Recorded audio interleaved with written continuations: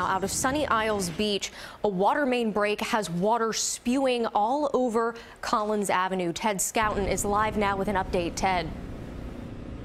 Carly, as if traffic isn't bad enough here in Sunny Isles Beach, it's on a regular basis. Right now, even worse. But here's the good news. That water has stopped spewing out of the ground. This is where crews are working right now. They're trying to get the whole thing fixed.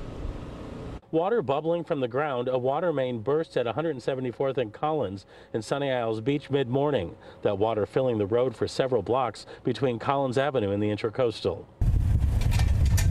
Crews from the North Miami Beach Water Department raced to the scene, getting the water flow stopped, then began trying to fix the problem, digging up the road, trying to get to the break. Aside from the water issues, traffic is a problem in the area, with southbound traffic on Collins reduced by a lane. It's been really crazy down here today. I'm trying to get to work, and it's very slow, very slow.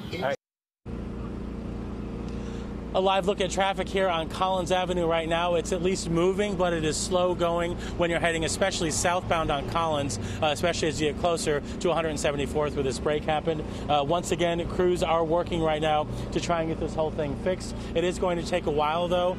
Probably 3 to 4 hours is what we're being told. As far as what caused it, we still don't have a cause. Live in Sunny Isles Beach, Ted Scouten, CBS 4 News.